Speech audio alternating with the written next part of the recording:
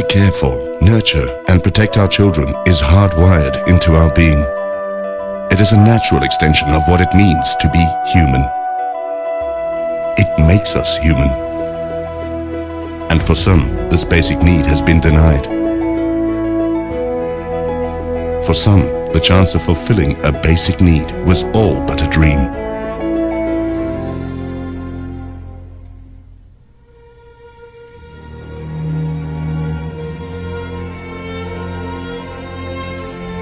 When a young couple decides to marry and start a family, the expectation in most cultures is that the family will grow in all aspects. Addition of children to a marriage changes everything and alters all aspects of life for that family. However, when the couple is unable to add offspring to their family as a result of infertility, a lot of stress often creeps in to a point where the marriage is threatened. Infertility can and has destroyed marriages. But why should that be? What causes infertility? Does the fault lie only with the female, or could there be something wrong with the male? Well, stay tuned, because these are the issues we tackle in today's show. We focus on infertility. Our expert guest will help us understand the causes, prevention, and treatment options available for infertility. So sit back, relax, and learn from the show ahead. I'm Dr. Sello Daum, and this is Health Talk.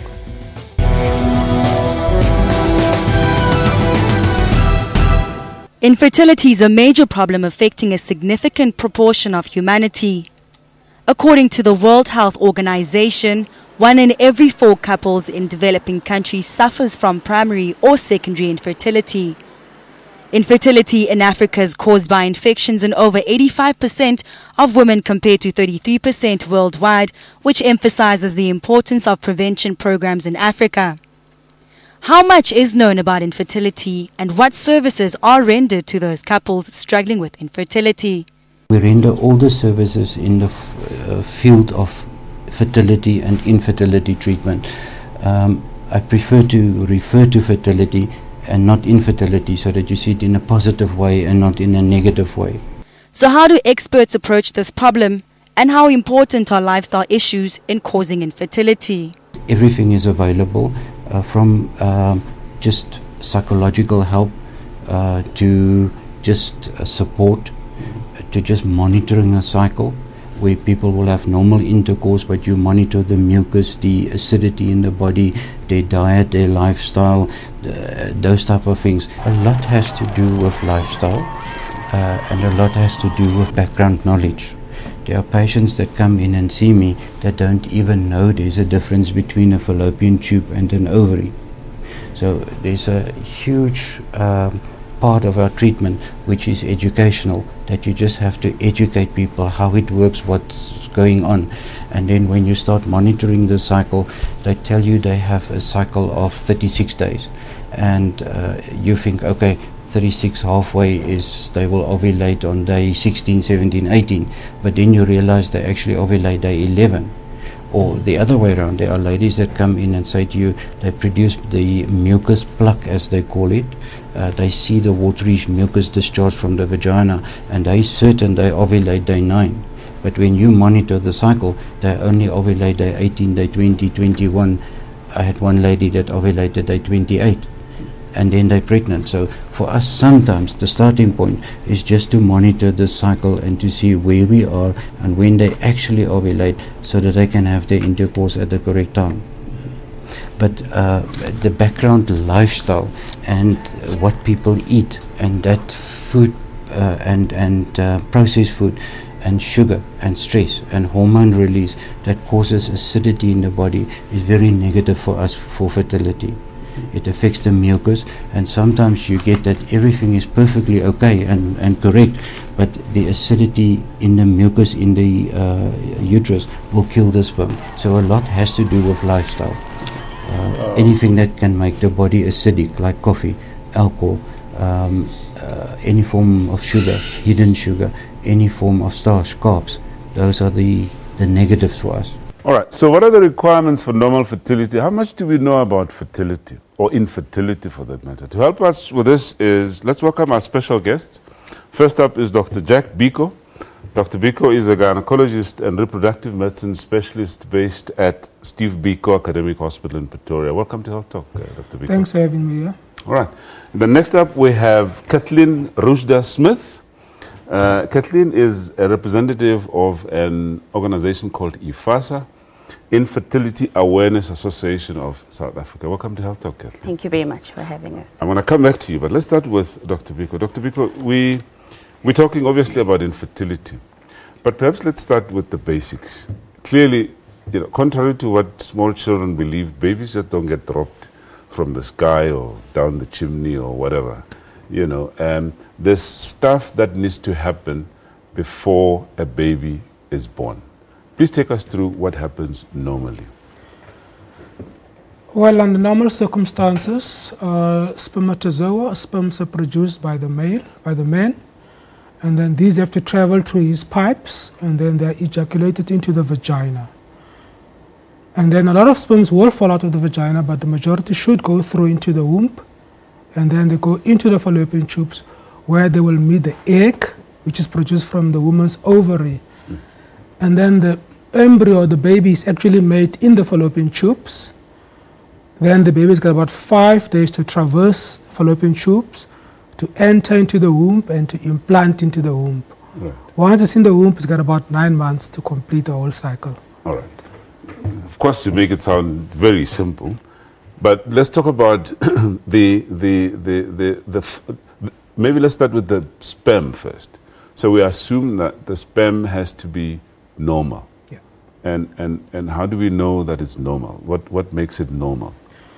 Well, the production of sperms is determined by the brain, really. The brain produces certain hormones called FSH that stimulates the testicles to produce sperms. Okay. So if there's a problem in the brain, then there'll be no sperms. Okay. And if there's a problem within the testicles, then there's going to be no response to the stimulation from the brain, then there's going to be no sperms as well. All right. Sometimes the brain is fine, the testicles is fine, but the pipes that carry the sperms from the testicles to the penis are blocked or damaged. Okay. In that case, we'll also have a problem from a male aspect causing infertility. Okay. That sounds simpler on the male side. So in the female, the egg has to be produced. When does it get produced? Well, you should understand that the ovaries produce eggs all the time. Yeah. In fact, eggs are being produced from before the child is born. From whilst in the uterus, you already produce eggs. Every month, whether you see your periods, whether you don't see them, whether you're pregnant or not, you are actually producing eggs that are just not growing. Yeah. But in general, eggs, every month you'll produce 1 egg.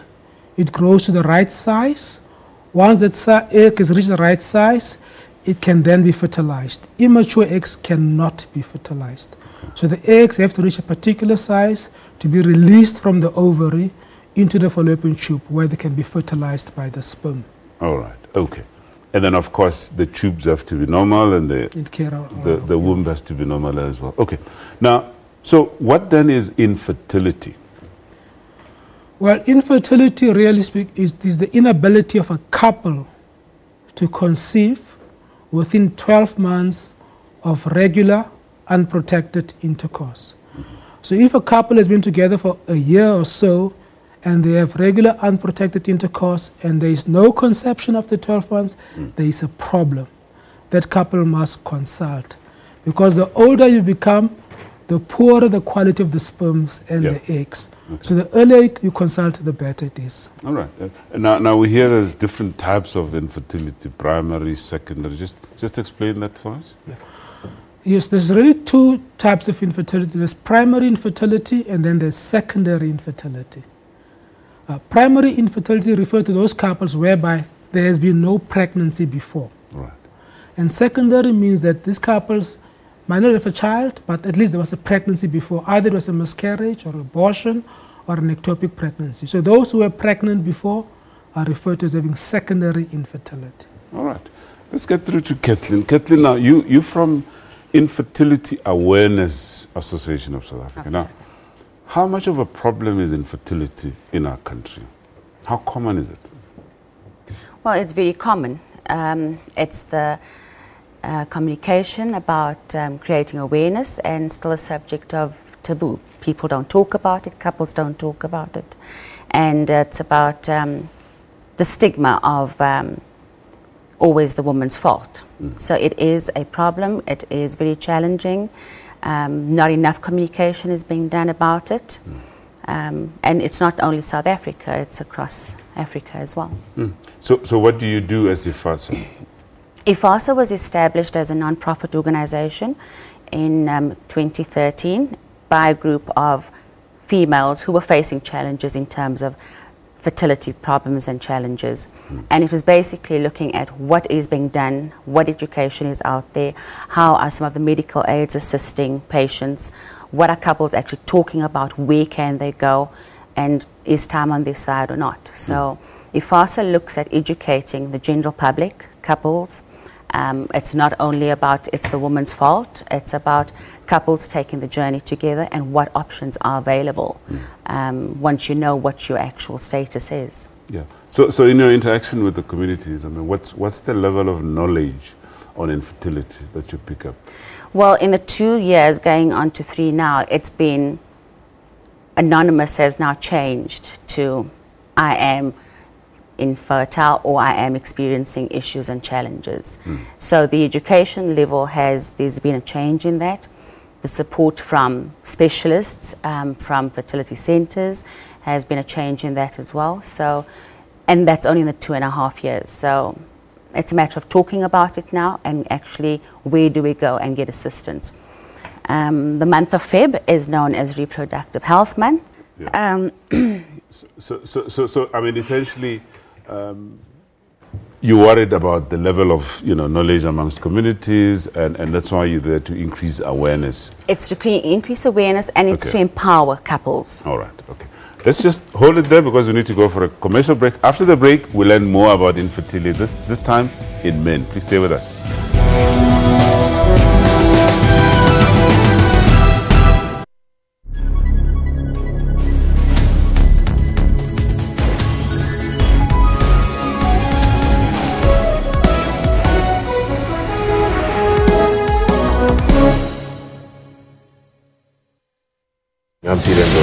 And I'm production Chetty Miller, SAB Miller, and Hauser-Busch InBev. It's something that I need to learn to say more often. Will together produce around a third of the world's beer. It is a mouthful. Have you ever considered skin bleaching? Nigeria tops the list of African countries with 77% of its women bleaching their skin.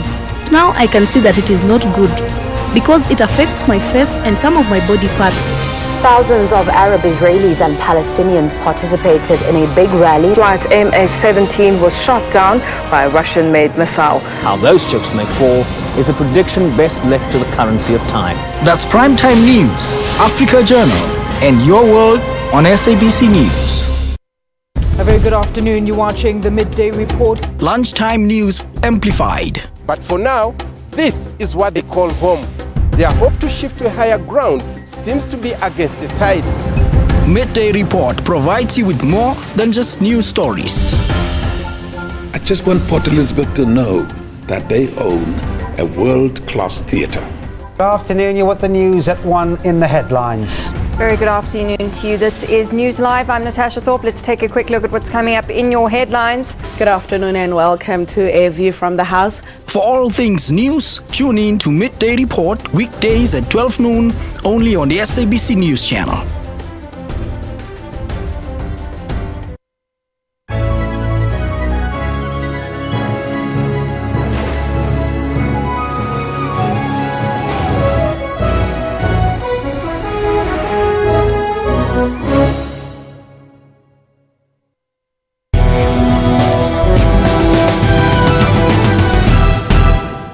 Always wanted kids. So my wife said, we need to be sure, so we just don't keep trying and wondering what's going on. We went to see our doctor, and he was very surprised.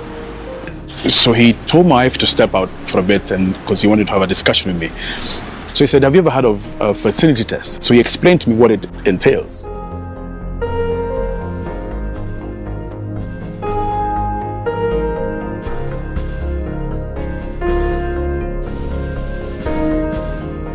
For me, it wasn't a big deal then.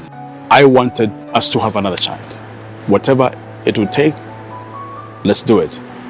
We went through the fertility test. When I explained that to some of my friends, and they were shocked at me accepting to do that. It's amazing how people find it taboo that the man's responsibility is bounded within the confines of the living room. I think I know only one or two who have gladly gone through a fertility test because they wanted to be sure. Many will say, no, that's not my responsibility.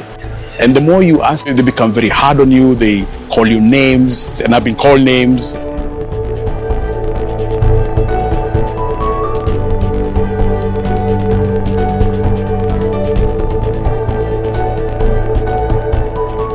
Fertility is a shared responsibility, whether we like it or not. If you claim that you want a family, you cannot say that fertility remains the responsibility of the woman. In this day and age, that should not be an embarrassing situation. It is a shared responsibility. It is you doing things together. So you learn to share other things because you have that very personal, very scary. It is scary. Is it embarrassing? Of course it is. I mean, it's not easy for somebody to say, I can't bear children. But can you accept it? You should. Because there's nothing wrong with that. There's no harm, there's no shame to that at all.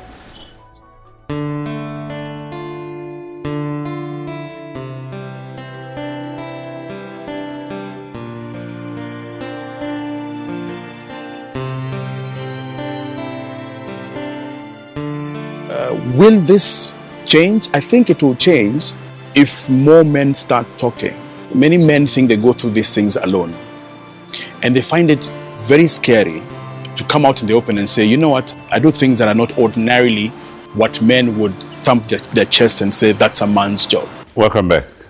Men obviously do have problems with infertility. Now, to understand more about causes and risk factors of infertility in men, we still have our special guest, Dr. Jack Biko, based at the Steve Biko Academic Hospital in Pretoria. And we also have Kathleen Rushda-Smith from IFASA. Now, Dr. Biko, I mean, infertility, as you described earlier, can affect men. Just take us through, I know you started off by telling us about the brain and that sort of thing. Just take us through the usual causes or the common causes of infertility in men. And we'll come back and talk about, you know, the stigma, you know, issue and that sort of thing. Yeah. I think as a start, we should understand that infertility is not a problem of a person. It is a problem of a couple. Right. So we see people as couples because if there's a small problem in the male, like the sperm count is a little bit low, but the female is fine, then the female will compensate with that low sperm count. Then there's going to be no problem. Right. So it is when there's a small problem in the male and a small problem in the female, or a big problem in any one of the two, that we've got a problem. Yeah. Right. Interesting, because obviously we started off and we're saying here we're talking about infertility in men. But in fact, it's infertility in this couple looking at the small problems that may be there in men. Absolutely. Great. So the male factors that contribute to infertility obviously would be, like we said before, any problems in the brain. If you have TB in the brain, a tumor in the brain, will affect the signals that have to go to the testicles to produce the sperms. The bigger problem is the problems within the testicles themselves. You know, injury to the testicles, infections, you know, mumps infection. As a child, you get infections, mumps, and you get swelling in the testicles, and then the testicles start to fail to produce sperms. And also accidents, bicycle accidents, car accidents that damages the pipes, and previous surgery, pelvic surgery, especially like hernia surgery, they can damage the pipes of the testicles, that leading to infertility. There are other problems as well, congenital problems, whereby instead of ejaculating forward, the sperms actually go into the bladder. Okay. So when the man urinates, the sperms is in the urine. Right. So that's why various tests have to be done. If they say there's no sperms, we must check, is it indeed no sperms? Or are they in the bladder, or are they somewhere else? Or are they stuck in the testicles, they just can't come out? Yeah. Interesting that you mentioned, obviously, that this is a couple's problem. Okay. You run a fertility clinic at Steve Biko Academic Hospital. Now, from your experience, do you see only the females or do they come to you as couples, or do you insist that they come to you as couples? No, we insist that they come to us as couples, because once you don't do that, you're going to create blame in the family. Right. This is going to say, it's not my problem, it's your problem. She's going to say, it's not my problem, it's your problem. That's why we don't like this concept of male or female infertility. We prefer to stick to couple. Right. Because then they must understand it's their problem. It's a couple problem. Right. They have to work together to resolve the issues here. And they can be helped. There is no problem that cannot be resolved in 2016. Right. Well, that's a very positive statement to make. Now, if we're looking at male causes of infertility versus female causes of infertility, what are we talking about? What percentage of the problems do they constitute, as it were?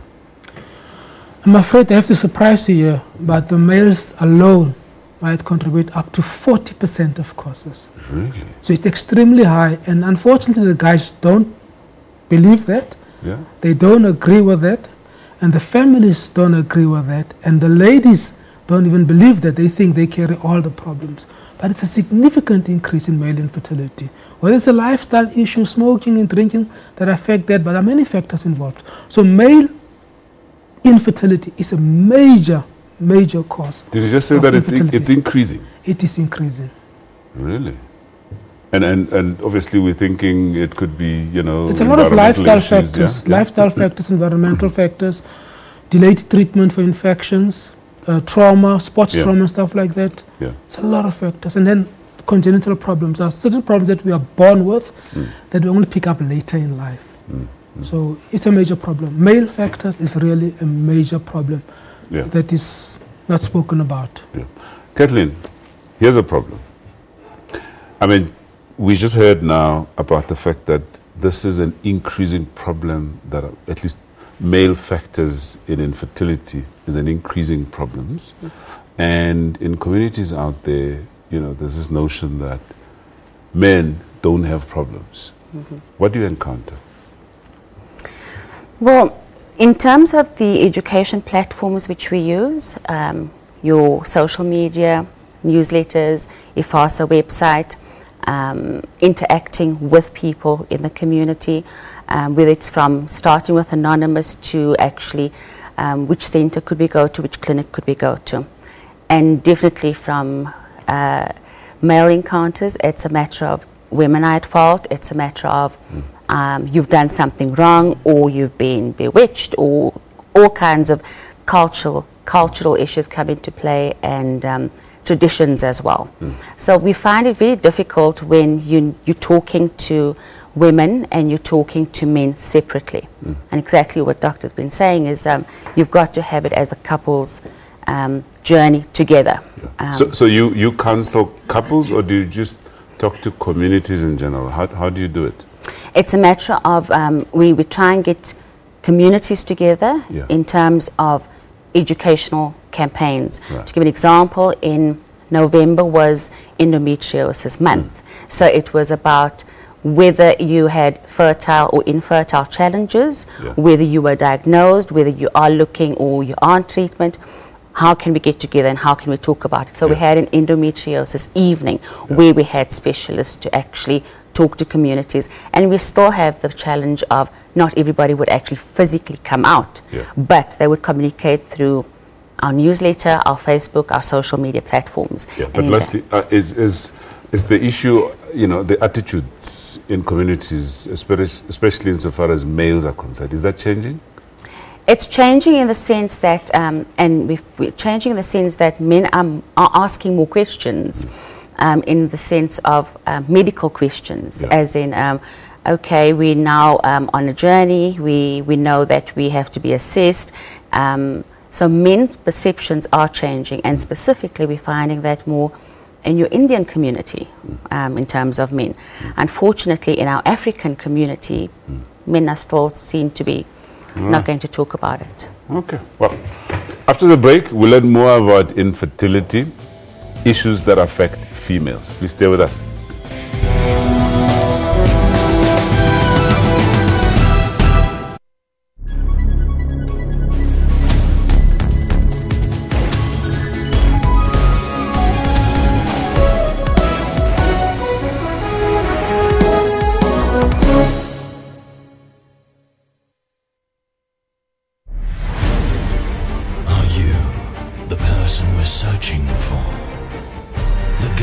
steps up, way, way up.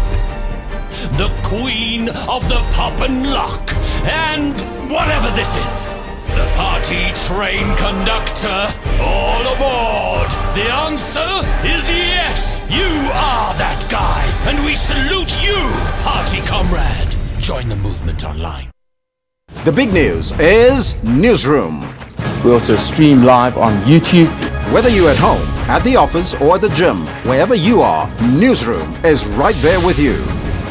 Bringing you all the latest news, updates, sports, weather, and everything in between. Get all the latest news you need on the go via live streaming on our YouTube channel. That's Newsroom, weekdays at 9 a.m. only on the SABC News Channel. A romantic adventure film starring Ivan Buerta and Donnelly Roberts. The story begins in the beautiful vineyards of Paarl in the Western Cape. The adventure takes off when the characters find themselves on the tropical island of Love, Mauritius. Josephine's work is more interesting and distinguishable. She visits war-stricken zone countries to tell the story of the damage war often leaves behind. This particular exhibition's case, places that are named after conflict or disaster or war or reconciliation. And basically what it is it's a collection of the best animated short films from around the world this year. And the idea is to inspire animators and directors with this exciting content. And so that's been offered to us as a cinema, and we're very excited to be screening the animated show of shows here in South Africa. Join Refulo Mula for that 1 hour weekly dose of arts and entertainment news every Friday at 9 p.m. on Trends.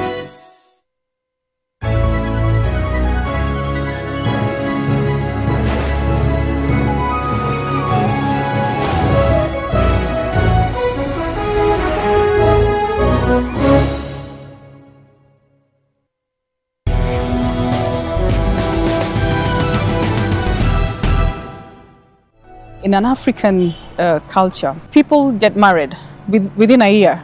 There's a lot of pressure from family, from friends, because they're expecting children immediately. It's sad when we talk about infertility, we always put the blame on the woman. It is a shared responsibility. We need to encourage couples to talk about infertility issues. I had pains in my lower stomach. The doctor who was trying to do all kinds of tests on me was suspecting maybe I have cancer of the cervix. I'm happy because it was negative, so there are no signs of cancer. But meanwhile, the pain kept on going on and on. They found out that my tubes had blocked for some time, and because they were not treated on time.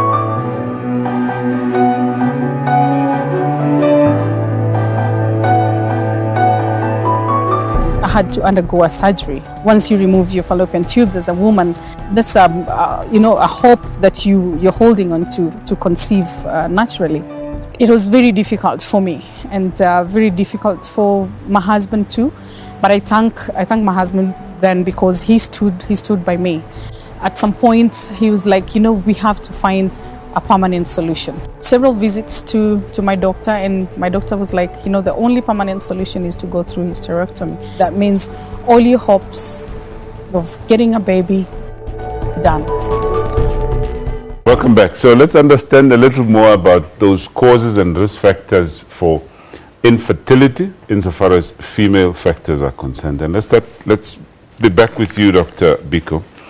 We're told that infections, or at least there's differences between, causes and risk factors for infertility in developing versus developed countries. Your comment?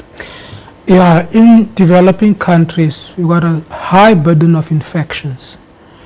And these infections can then infect the tubes. And the tubes are very narrow structures. If they swell up, they get blocked. If they swell up again, they get blocked again, and then they close completely. So in the developing world, tubal infertility, blocked tubes, is a major problem.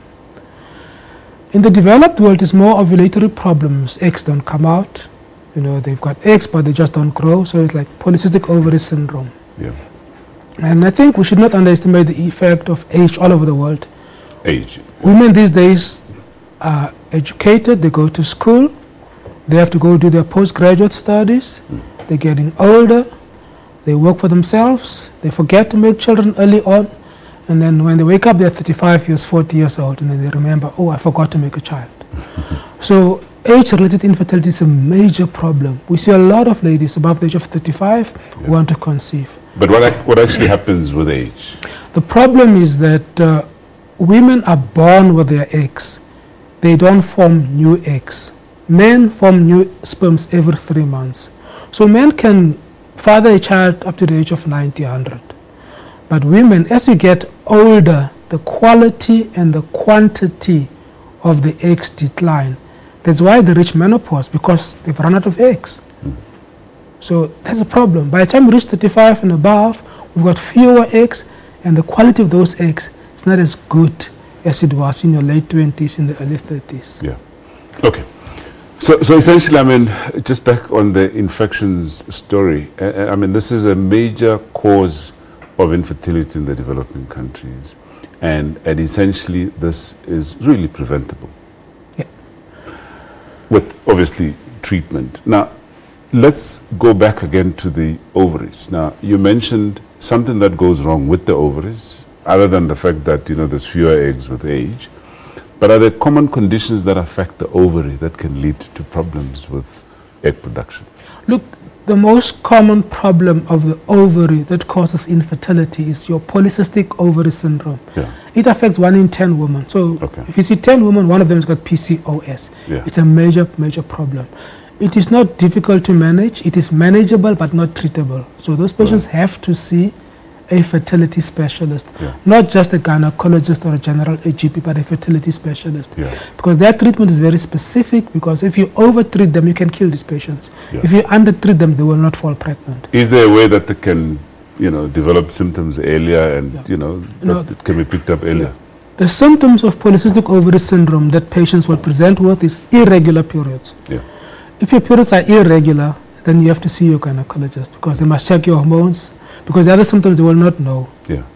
So it's mainly irregular periods. Sometimes you can have facial hair, and that also should worry women with facial hair and with skin problems, that they might have a hormonal problem. Okay. And then let's get into the womb. Problems there that can cause infertility? Well, the problems in the womb that can cause infertility, in our setup, in African patients in particular, it's your fibroid uterus, multifibroid uterus. We know that 1 in 3 women, 1 in 3 African women will have a fibroid. But not all fibroids are problematic.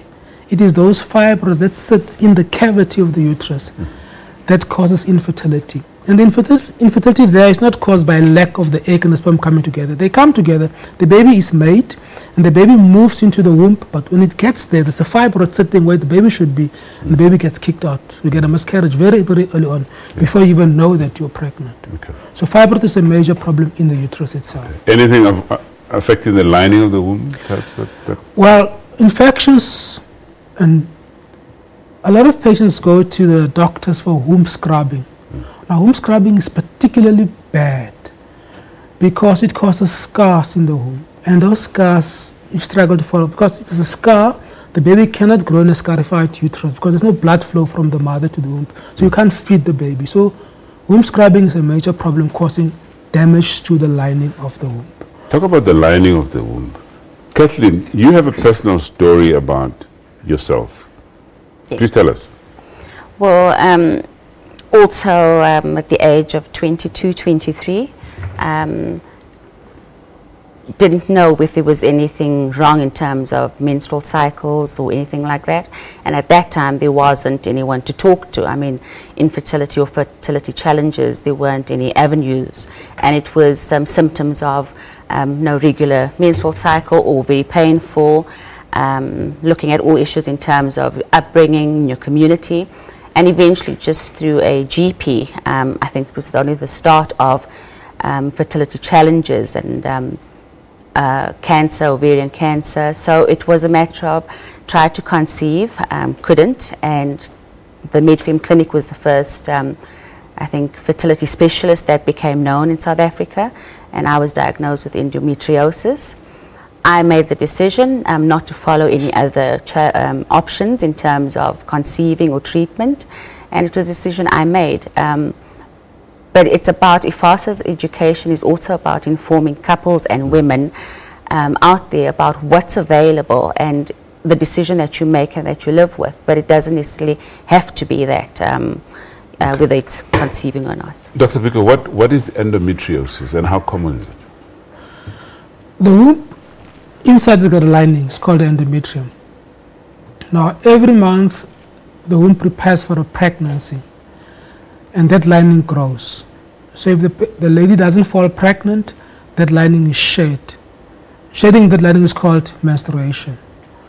Now, the presence of that lining inside the body, but outside the uterus, is called endometriosis, which means that if you've got that lining, let's say on your tubes, on your intestines, then every month that lining grows. You bleed internally every month when you menstruate outside. Yeah. Okay. So the assumption is that if it occurs anywhere outside the womb, in the womb it doesn't basically renew itself. No, it does. It's supposed to renew itself every month within the womb. Yeah. Endometriosis is when it happens in the womb and outside the womb. Okay. So it happens on both places. Yeah. It causes significant problems because it basically makes the womb lining uncomfortable for a pregnancy. Right. It impairs the movement of the sperms, endometriosis. Yeah. It can block your tubes and gives you severe period pains, give them pain during intercourse, and they often have chronic pelvic pain. Very quickly, how common is it? It's a very common, amongst the infertile couples, probably about 20 to 30% of the infertile couple will have endometriosis. Very well. All right. Let's hold it there because we need to go for a quick break. When we return, more on how to manage infertility. Please stay with us.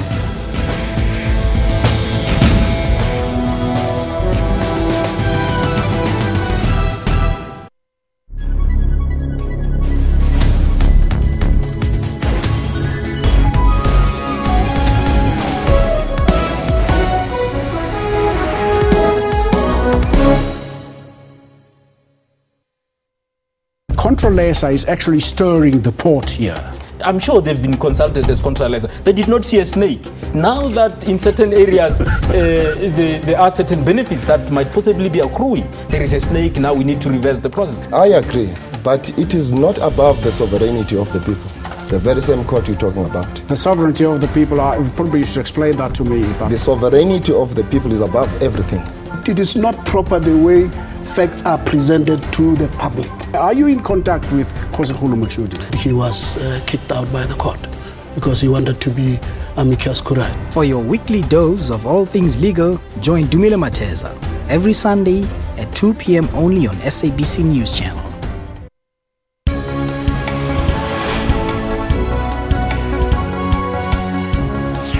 News Today takes an in-depth look on news locally, continentally, and globally. We bring the world to your home. We cover all economy news extensively to keep you informed.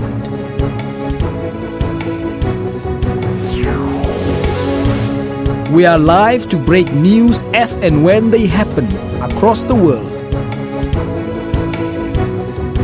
We analyze news using experts in all aspects.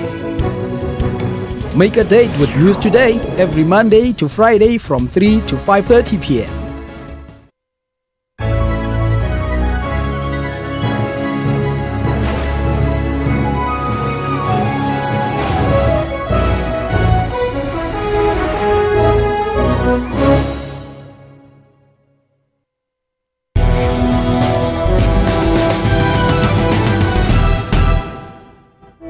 But we've come a long way in medicine. Where once there was only the incurable, now there is hope. Our procedures and techniques have contributed to there being a bit more laughter in the world. The right kind of laughter. Allow us to explain how we can bring that laughter into your world. IVF or in vitro fertilization and ET or embryo transfer are techniques which are used for a variety of infertility problems, particularly for male factor problems, endometriosis, advanced maternal age, or when the female partner has blocked or damaged fallopian tubes. There are 5 stages in the procedure: medication, monitoring, egg retrieval, laboratory, and waiting stage. First, the medication stage. two types of medication are used during this stage. The function of these injections is to stimulate the ovaries to develop multiple follicles.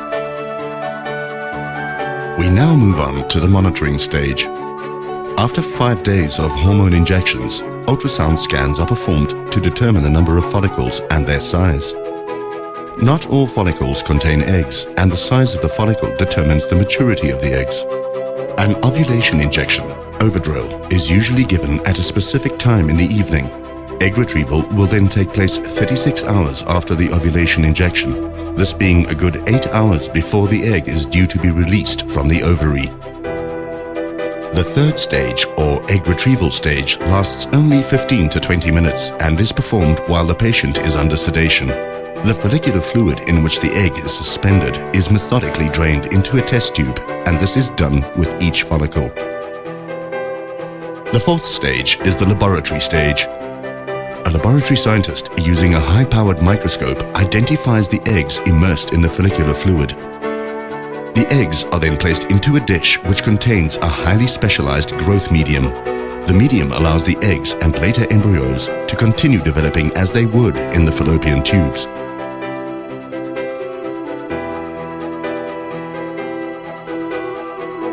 The sperm sample is collected, prepared and placed in the medium with the eggs. The dish with eggs and sperm are placed in an incubator, and fertilization then occurs naturally.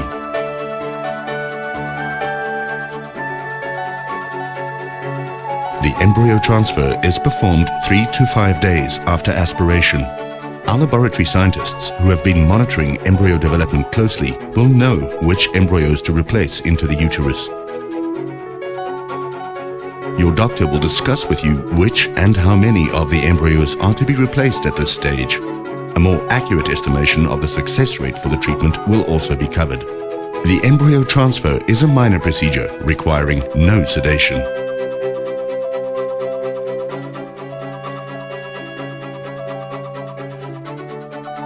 Finally, we enter the waiting stage. Extra medication is given to maintain a healthy lining. Emotionally, this can be a very taxing time. Hormone levels are high, and there is not much which can be done to influence the outcome of the treatment. Whether there is a pregnancy is determined soon after the embryo transfer, and the patient is advised to resume normal activities in this period. The pregnancy test is done 2 weeks after the embryo transfer. Welcome back. So there's obviously hope then for couples that have a problem of infertility. To understand what options are available, we still have our guests, Dr. Jack Biko, gynecologist and reproductive medicine specialist based at the Steve Biko Academic Hospital in Pretoria, Kathleen Smith from IFASA. Dr. Biko, perhaps before we talk about managing infertility, and I know that we've covered this before, let's just remind ourselves about how we can prevent the problem of infertility in the first place. Well, firstly, have your children early. Yeah. Don't wait until they're 30, 40 and struggle. Secondly, don't ignore those infections, those vaginal infections, treat them. Because the commonest causes of the blocked tube is those infections which are not very painful. They are a little bit painful. Don't ignore them, because the ladies will go for treatment only for those severe, painful infections. Problem ones are those subclinical ones with a little bit of discomfort here. See your doctor, prevent those infections. Well, that's the point. Then how can people watching this program know that as a young female, I possibly might have an infection? What should they look out for? Firstly, prevent the infection by using condoms, sticking with one partner. Yeah. If you're together with one partner, you're unlikely to get any infection. Right. But if you do have abdominal symptoms, the discharge, which doesn't smell well or it's itchy, consult the GP. Okay. Right. So treat those infections, have babies early and so on. All right. And the men? Same thing to the men. Yeah. If the woman gets treatment, the man must get treatment as well, because otherwise it's going to be continuous reinfection of the couple. So they must both get treatment. All right. Okay. Here's this couple then, young couple, has a problem of infertility. How do you go about, helping the couple? We first have to make investigations. Right. We have to find the cause. We can't treat and guess, let's try this, let's try this. We have to do the investigations. Right. And where do you start? In the male, we want to take the sperms. we have to investigate the sperms. We want to see how many sperms do we have, what is the number of sperms, and we check the movement of those sperms. Do they move? And then we check what we call the progressive movement, because sometimes sperms move, but they move in circles. So we want to look for progressive forward movement. We have to check that, and then look at the morphology. So you might have millions of sperms, but if they're all abnormally shaped, then they won't work. So the shape of the sperms must be looked at. Okay. So there's this notion that men are very simple creatures, and women are a lot more complicated. So you're saying that in men you only do one test, you just check the sperm? We check the sperms, we're going to do the other test only if there's a problem with the sperms. Right. Yeah. Okay. There are other blood tests that we have to do in both couples, like HIV, because not that we don't treat you if you're HIV positive, but if you're HIV positive, we have to optimize the couple before we make them pregnant. Make sure that we don't transfer the infection from the mother to the child. Yeah. So we have to do HIV test. Okay. In the females? Sorry to hurry up. But in the females, we have to obviously make sure that they do ovulate every month. Yeah. And then we have to check the tubes, see if they're open or closed. All right, and then we have to investigate, look, the womb is fine, there's no fibroids in the cavity of the uterus. Okay. So what are the common options now, treatment options that you normally, make available to couples? Well, options we have is simple, from time to intercourse. There's a specific period in the cycle that the woman can fall pregnant. It's a very short window. So we teach patients about that window. Say you should have intercourse around this time, because the rest you will not fall pregnant. If that doesn't work, we can then do what you call artificial insemination in some couples, whereby the sperm of the male is taken, we wash it and prepare it, and we inject the sperms into the womb of the patient. It's not expensive, it's pretty much cheap and easy to do by most doctors. And the more advanced techniques would be IVF, in vitro, and ICSI, intracytoplasmic sperm injection. All right, make that simple for us. Let's start with IVF? IVF. Yeah. In vitro fertilization. Yeah, IVF simply refers to patients getting injections. Yeah. We harvest their eggs, Yeah. whether it's 5, 10, or 15 eggs, Yeah. and then we get the male partner sperms, and then we culture them together, the sperms and the eggs together. Outside the body. Outside the body. Right. And then the sperm, it's a natural process, because the sperms are just put together with the eggs naturally outside, and the sperms will fertilize the eggs. And then a day later we have to look and see how many eggs have been fertilized, and then 2, 3 days later or 5 days later we'll take 1 or 2 of the fertilized eggs, the babies, we put them in the womb. That's IVF. Okay. You obviously deal a lot with couples that have a problem with infertility. You counsel them. And how do you give support to those that, or perhaps how do you approach treatment options in the couples that you counsel on a daily basis? Well, once couples have been to a fertility specialist and they've been assessed in terms of fast-tracking their fertility challenges, it's a matter of going through the various treatment options, looking at what's being covered through the medical aid, but it's different options, and it's to be informed and to be empowered to make the decisions they choose, whether it be IVF, whether it be adoption, whether it be something silly or small that could be resolved just by understanding and knowing what their status is. Dr. Because you mentioned medical aid, what is the cost of these various procedures? I mean, I know that you're in public institutions, but I mean, there's obviously private fertility clinics. What is the cost involved in all of these things? Well, in the public sector, you're looking at around, it's expensive. IVF is expensive. In the public sector, you're looking between 15,000 and 30,000 because it's subsidized by the state. In the private sector, it's much more expensive. It's going to be above between 35,000 and 95,000 because it's unsubsidized. And this is the total? The total cost, the medication, the procedures, and everything. And you encounter the problem around cost? Yes, that is why for the month of February, being Reproductive Health Month, IFASA has been promoting and educating the public in terms of certain clinics that we have partnered with to get a 25% discount on their first assessment in terms of the cost, to be able to assess where they are, what kind of treatment would they need, and which medical aids actually do cover the treatment, and to be informed specifically in terms of the prescribed medication benefits as well. Well, I mean, I guess to avoid the issue around, the high cost and the traumatic, issue facing couples with infertility, it would make sense to prevent it in the first place. Absolutely. Well, unfortunately, that's all the time we had for. Dr. Steve Biko, gynecologist and reproductive medicine specialist from Steve Biko Academic Hospital. Thank you very much for contributing to our show. Thank you, sir. Right, and Kathleen Roosdale-Smith from IFASA, Infertility Awareness Association of South Africa. Thank you so much for sharing your personal story with us in the first place and contributing to the show and of course, continue the good work out there. Thank you very much. All right, folks. Unfortunately, that's it for today. That's how we come to the end of our show. You can join us again next week on SABC News. And please share those views and comments with us via our Facebook page, SABC Health Talk. And of course, you can tweet at Twitter as SABC Health Talk. And by the way, if you want to watch a repeat of this show and all of our previous shows, simply go to the SABC YouTube or simply just Google SABC Health Talk Infertility and this show will pop up on your screen. I'm Dr. Sello Mutau. Thank you very much for watching Health Talk and please do take care.